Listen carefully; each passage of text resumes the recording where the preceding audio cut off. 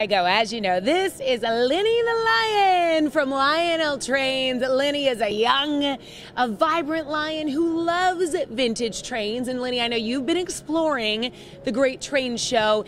And can you show me one of your favorites? Ooh, okay, a whole wall of favorites. This is actually a booth at Preston. You own a lot of these vintage trains. How old are those cars?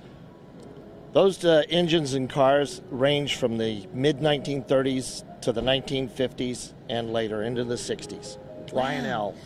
Lionel. How long have people been building trains? This is a tradition that seems to have passed down from generation to generation. Well, Lionel has been in business continuously since 1900, the oldest train manufacturer in existence. And they continue to manufacture, and they've had a history here in Michigan. They were headquartered in Mount Clemens at one time. But they continue to produce and offer a complete line from starter sets to collector sets. Wow, and I bet you get a lot of collectors here because there are so many vintage pieces, and they're really neat to look at.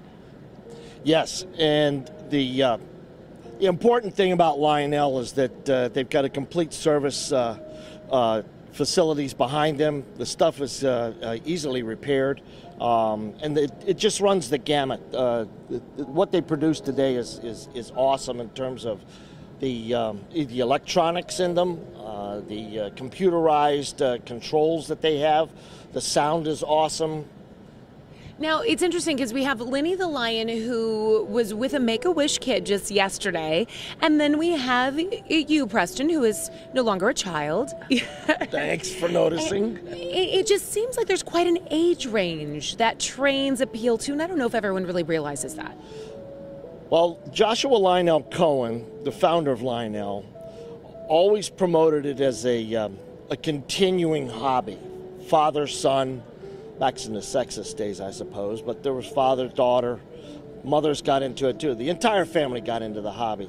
They always promoted it as intergenerational and something that would go on and last from generation to generation. You built upon the hobby. You built upon the hobby, and you can build upon it together. And I know that Lenny continues to be excited. He's kind of pointing out the things that he loves. You can come see Lenny. You can come meet Preston.